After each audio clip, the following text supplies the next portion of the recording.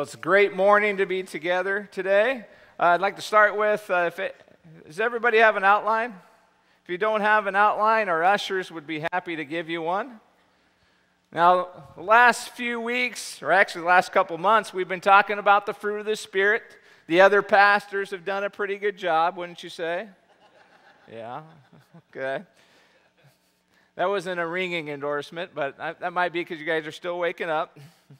But we've been talking about living from the inside out, allowing the Holy Spirit to work through us and to display this fruit, okay? And this week we are talking about the fruit of faithfulness. Faithfulness. Now, I would like to ask everybody to turn to Job chapter 1. Job chapter 1. Now, a simple definition of faithfulness. Faithfulness is holding firm to your beliefs and being reliable in your actions. Holding firm to your beliefs and being reliable in your actions. Now, when I think of faithfulness, just in general, not specifically spiritual, okay, I think of a few things, of people and things that are faithful, reliable, okay, loyal. Now, for our younger crowd, I think of which avenger is a faithful avenger. And that would be Captain America. I think, oh, there he is, right there, Captain America. Captain America is faithful to his country, faithful to his friends. He knows what he's supposed to do, and he does it. Now, when I think in history of a president that displayed faithfulness, I think of President Abraham Lincoln. He did what was right even when it wasn't popular.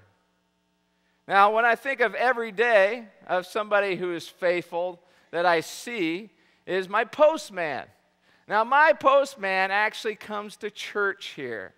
Some of you may know him. His name is Dick Danielson. And he does a pretty good job when he's not sleeping on the job and when he shows up. No, he does a great job. Great job. Through what they say, rain, sleet, and snow, they deliver the mail, right? And then when I think of what is a car that's reliable, in the past 30 years, the Honda Civic, right? If you have one of those Honda Civics right there that from the 80s, it is still running well. It is still going, okay? So now if we transition to this, are you a dependable person? Can others count on you? Do people believe that you will do what you say you will do? Now, being faithful in your job is a great witnessing tool. If you show up to work, that's a plus. If you show up to work on time, they're amazed, right? And so you can stand out in a good way if you have a good work ethic. But what we're going to focus on today is being faithful to God, okay? Faithful to God. And are you reliable to Him? Are you loyal to God? Do you make promises to God that you don't deliver on?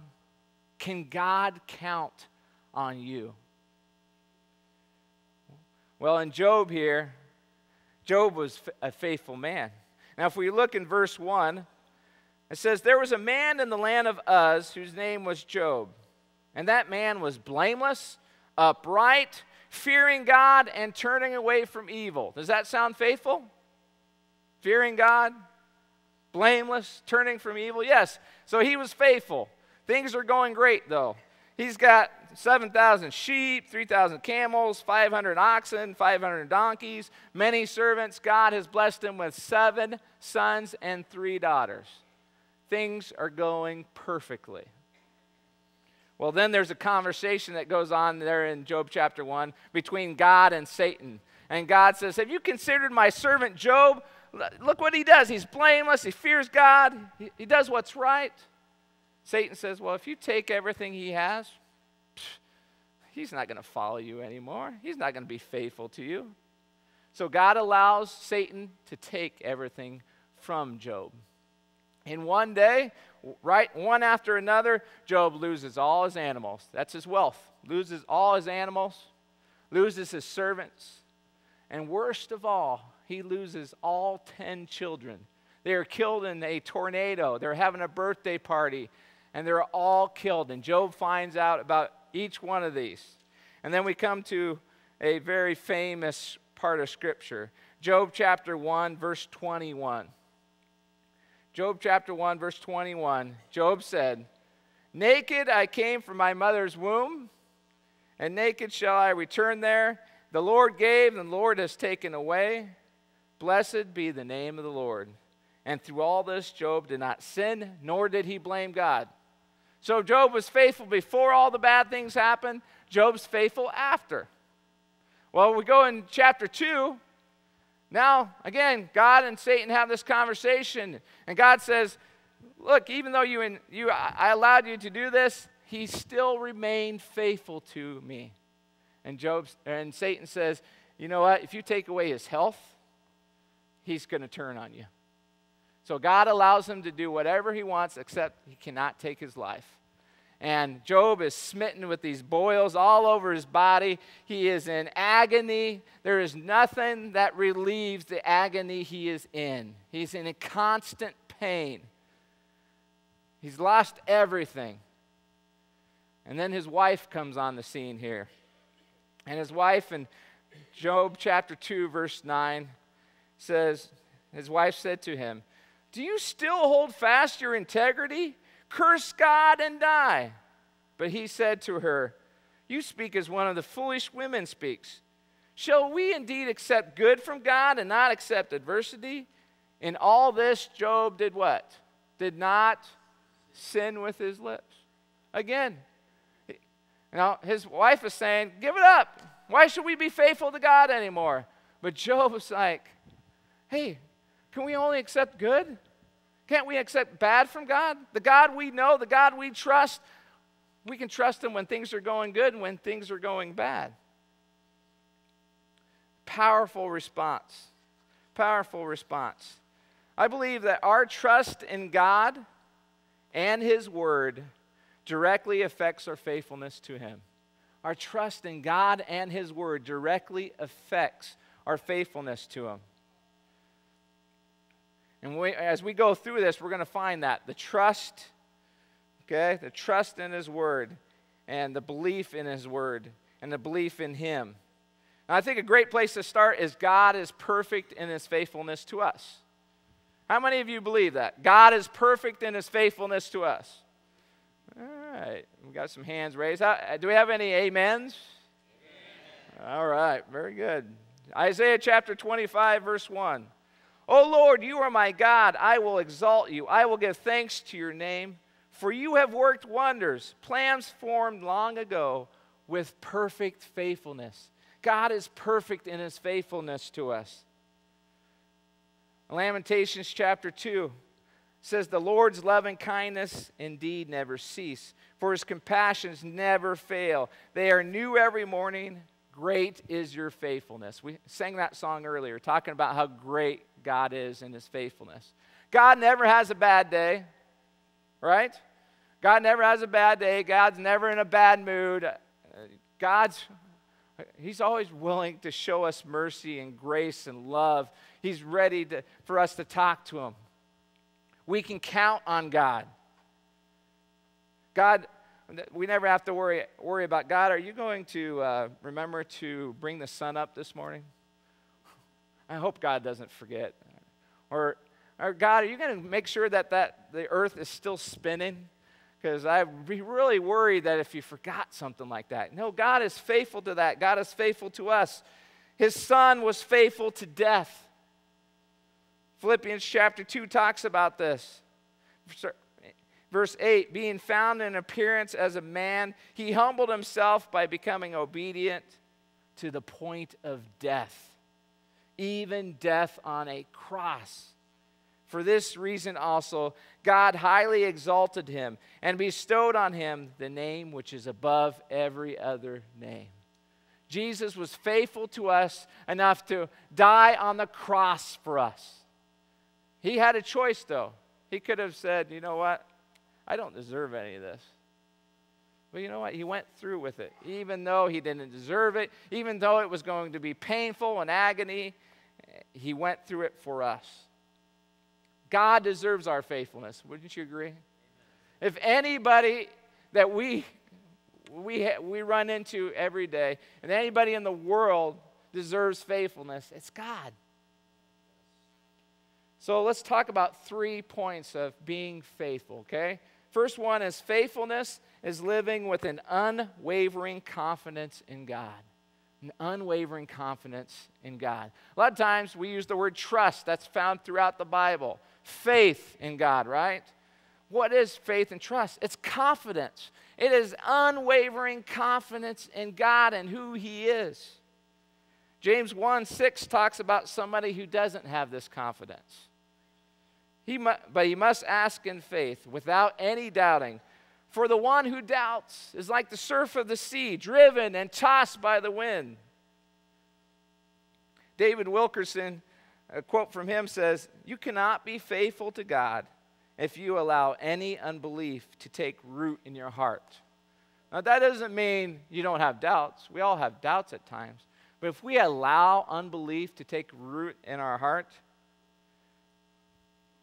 what does that transition in? It transitions into unfaithfulness. Have you allowed fear or doubt to creep into your heart?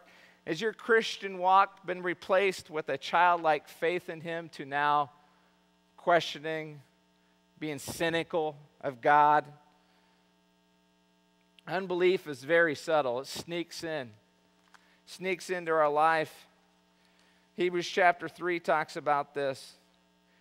Paul is warning these brothers, take care, brothers, that there not be in any of you an evil, unbelieving heart that falls away from the living God. But encourage one another day after day as long as it is called today. Why? Because so that none of you will be hardened by the deceitfulness of sin.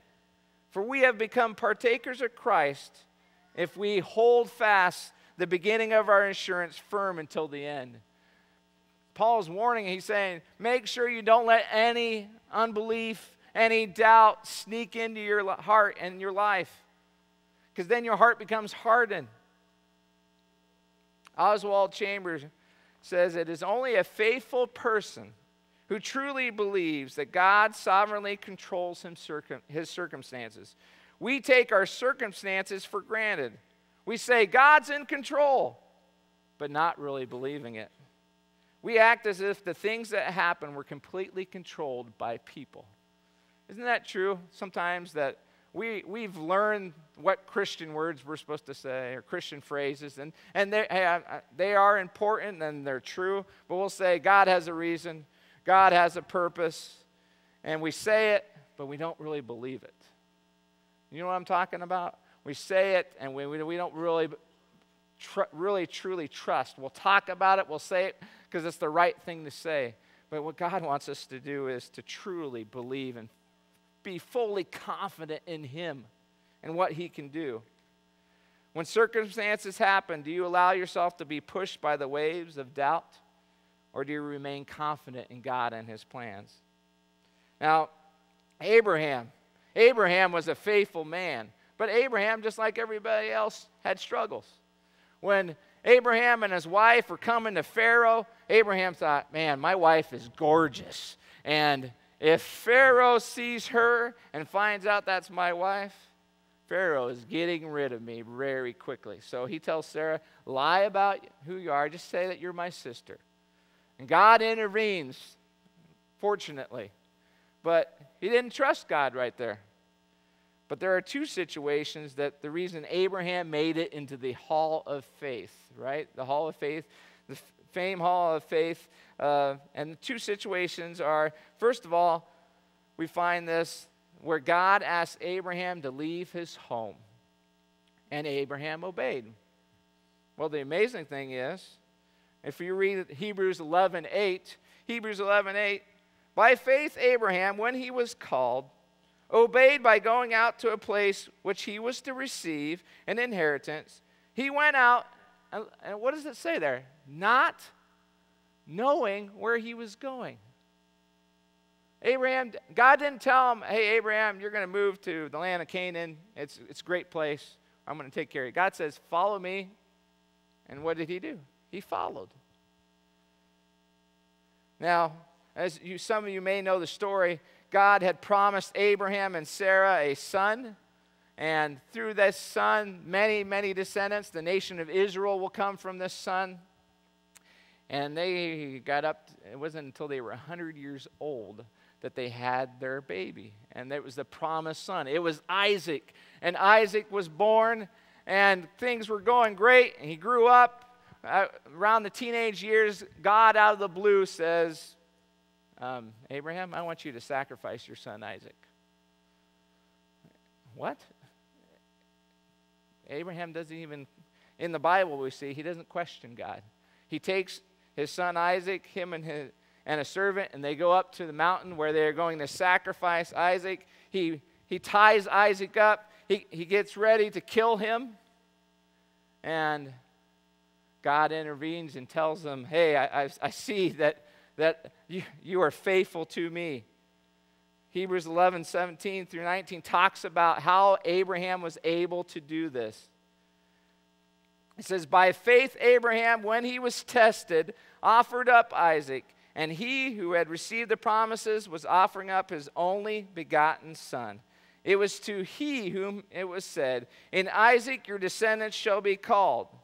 Now listen to what Abraham considered. He considered that God is able to raise people even from the dead, from which he also received him back as a type. So Abraham was able to do this because he thought, God can raise Isaac back from the dead, or God will provide another sacrifice. You see how that confidence he had in God? Even God was asking him to do something completely crazy, he was still able to trust in him. You cannot be fickle in your belief. We have to remain faithful in our trust in God. Now that's the first part. The second part is faithfulness is being loyal to the truth of God's word. Loyal to the truth of God's word. We're loyal to a lot of things, but are we loyal to God's word? Psalm 119:11 talks about God's word. Your word have I treasured in my heart, that I may not sin against you. How are we able to be faithful? By treasuring God's word. Psalm 119 talks about, verse 20, the sum of your word is truth, and every one of your righteous ordinances is everlasting. What power there is in that statement. The sum of God's word, what you add up, when you bring all God's word, you add it all up, it equals truth. It equals truth. So that's why we got to be very careful that we don't choose parts of the Bible that we don't believe, parts of the Bible we don't obey, because the sum of God's word is all truth, right? Now, we have the president's oath here, president oath of office. And, did I skip ahead? Sorry. We can go back to that here quick. A weak view of God's word will create a life of unfaithfulness. If we can't count on God's word, if we don't have a strong view of God's word, that's going to equal unfaithfulness. Now, the president's oath, okay? It says here, I do solemnly swear or affirm that I will faithfully execute the office of the President of the United States and will, to the best of my ability, preserve, protect, and defend the Constitution of the United States. Is that important? Yeah, very important to our country. Sometimes we think presidents have kind of forgot what their job is, right? We need to remind them that they are to protect the Constitution. Let's transition to that. What if we had a Christian oath of office that we took as we became a disciple of Christ? It might be something like this. I do solemnly swear or affirm that I will faithfully execute the position of a disciple of Christ and will, through the power of the Holy Spirit, preserve, protect, and defend the Word of God. We should defend the Word of God. We should preserve and protect it. Very important. It's important in your family. It's important as an individual. It's important in this church that we protect the Word of God and the truth of God's Word. 2 Timothy chapter 2, Paul is talking about, and How many of you have had your kids in Awana? Do we have anybody? Okay. Well, this is the verse that Awana comes from. If you ever understand, where did they come up with the word Awana? It's this verse right here. Be diligent to present yourselves, here it is, approved to God as a workman. That's Awana. Approved to God as a workman who does not need to be ashamed, accurately handling the word of truth. But avoid worldly and empty chatter, for it will lead further to ungodliness. And listen to this. Their talk will spread like gangrene. Among them are Hymenaeus and Philetus, men who have gone astray from the truth, saying that the resurrection has already taken place, and they have upset the faith of some. We must stay loyal to God's word. Now, we come from all different backgrounds here, and that's great, isn't it? Everybody from, doesn't matter what kind of economical background, spiritual background, where you came from, you're part of God's family when you come to this church. And we want you to be here. But we come from different backgrounds, and what we have to be careful with is we came from a different religion. Our parents may have taught us different things. We may have learned things through school and different things, and we have these certain beliefs that we hold to. And we become a believer in Jesus Christ. We trust in him, and sometimes those beliefs counter what God's words say. And when they counter in God's words, we try to take our beliefs and we try to change God's word to make it fit what belief we already had. And we can't do that. We've got to start with God's word. We got to surrender our beliefs to what God's words say. This culture today is constantly attacking God's word. The culture says, we have evolved. There is no creator. And whoever believes in creation is unintelligent and uninformed. God's word says everything was created in 6 days. We cannot try to change God's word in order to fit what science says. Our culture says that Jesus is the only, if you say that Jesus is the only way to heaven, it's intolerant and arrogant. Jesus said, I am the way, the truth, and the life. The only way to the Father is through me. Our culture says homosexuality is just another lifestyle. People are born that way and have no choice. God clearly calls homosexuality a sin. Our culture says that the Bible is an outdated book for weak-minded people. God says his word is everlasting and is truth. It was truth yesterday, it was truth 2,000 years ago, and it is still the truth now. A survey from Barna says 25% of those who say they are born-again Christians said all people are eventually saved or accepted by God. Now, where did that come from? We don't see that in Scripture. We see it, though, in the culture. The culture changing what people believe and what they think. Faithfulness, we've talked about the first two of being faithful. Here's the third point. Faithfulness is denying myself daily in order to fully follow Christ. Deny myself daily in order to fully follow Christ. Following Christ is not easy. Sometimes we think that because, hey, I'm supposed to put my trust in Christ. I trust him to save me. And that's easy, isn't it? But following Christ, surrendering your life to him, that can be hard. Luke 9:23, Jesus said, if anyone wishes to come after me, he must, what? Deny himself. Take up his cross daily and follow me. That means when you put to death, it's not all about me anymore. It's not all about my wants, my desires. It's about God and what he wants from my life.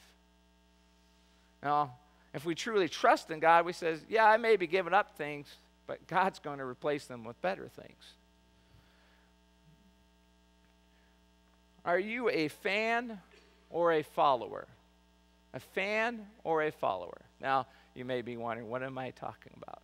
Well, think of a fan. Let's think about the Huskers, okay? Football season's coming soon, and I know I'm getting excited. I always do. We get hyped up, and this year's going to be the year, and then we usually get disappointed. But maybe this is the year, okay?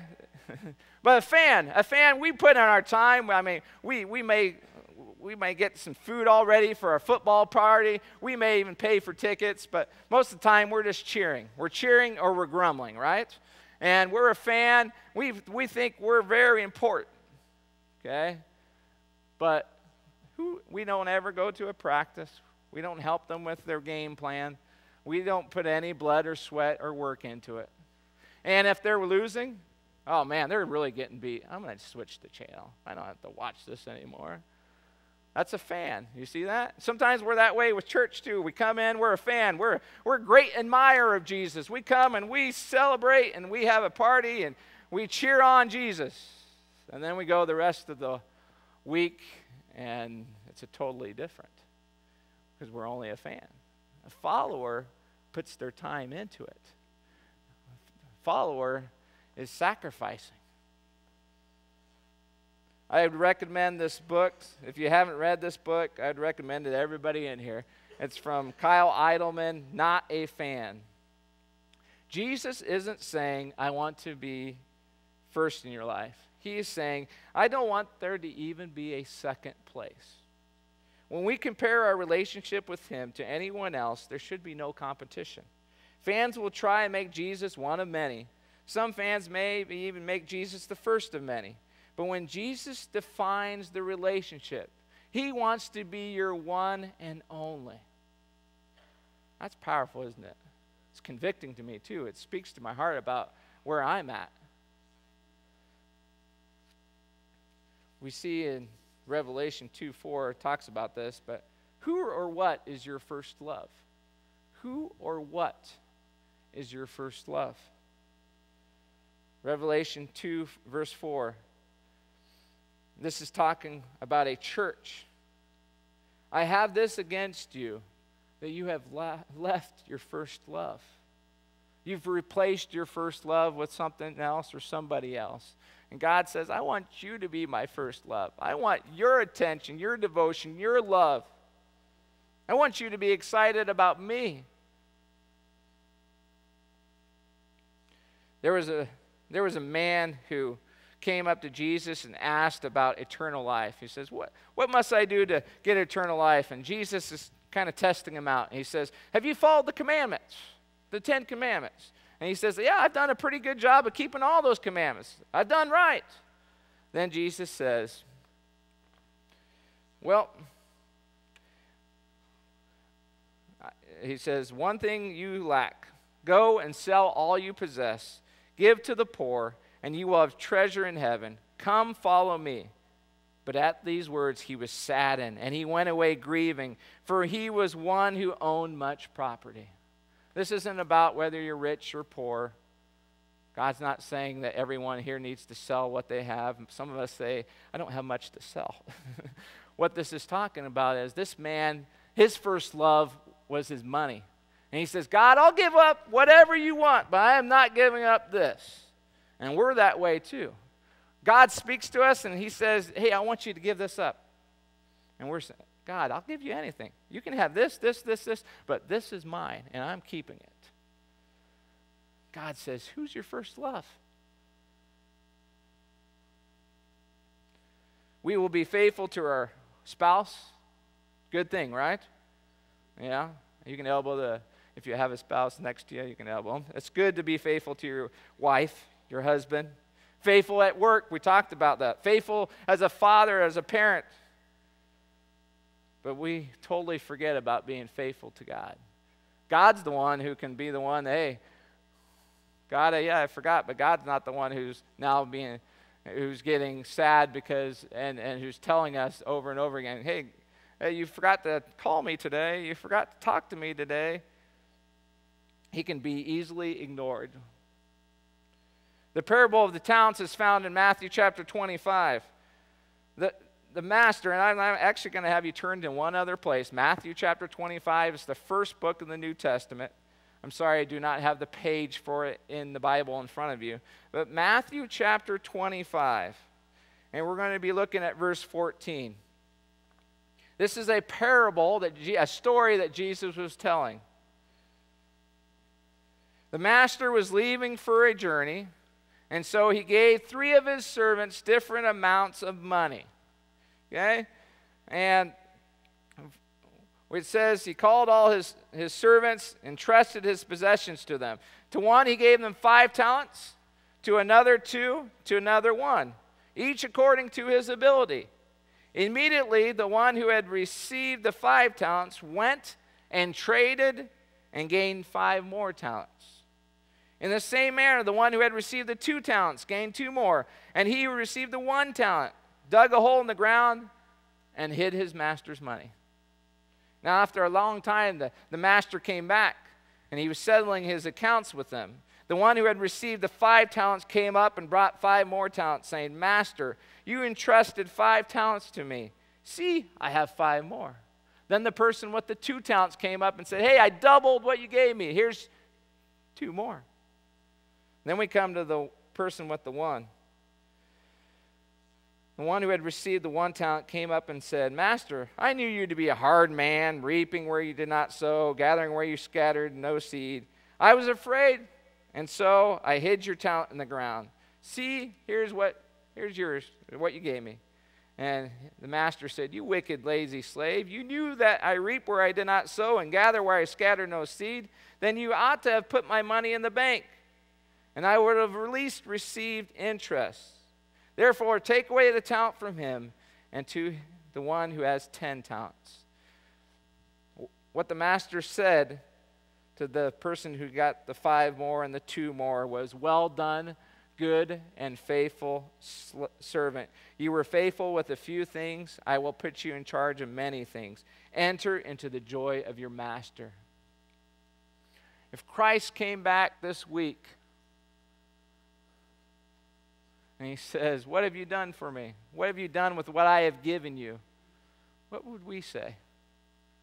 Would we be able to say, Yeah, God, look at this. I am faithful to you. I have used my talents to serve you. I am all in, God. I have completely followed her. Or would we be saying, Well, God, I do go to church sometimes. I went to church, and I encourage you to think about that. Think about how this life is going to end quickly for each one of us compared to eternity. Eternity is what it's all about. If I have an unwavering confidence in God and am loyal to the truth of God's word, I will demonstrate a loyal devotion to him. Unwavering confidence in God and am loyal to the truth of God's word, I will demonstrate a loyal devotion to him. And I do want to go back and ask you that question. Are you a fan or a follower? You may have made a decision when you were young. You raised your hand, you went forward, and that's all that's happened since then. You can say, I have really never grown since then. Maybe you need to surrender your life to God. Say, God, I'm all in now. Maybe you're saying, God, I'm faithful, but not in all things. I'm holding tight onto something. I encourage you as we pray to surrender whatever you're holding tight to. And again, this works through the Holy Spirit. If we surrender, allow the Holy Spirit to work through us. We can't do it on our own. We must allow God to work through us. Let's go to God in prayer. As we go to God in prayer, if you have yet to surrender your life to God, to put your full trust in him as your Savior, I encourage you to do that right where you're at. It's not by the prayer, but it's by your belief in him. You can simply pray this prayer. Dear Jesus, please forgive me of all my sins. Jesus, I want to surrender my life to you. I know you are the only one who can save me from my sins. Please come into my life. I receive your gift of your Son, Jesus. God, we hold tightly on to so many things, God. We replace you with other things. God, I just pray you would work in our hearts, that we would surrender and we would allow you to be part of every part of our life, God. That we would be faithful to you, that we would have unwavering confidence in you, that we would be loyal to your words.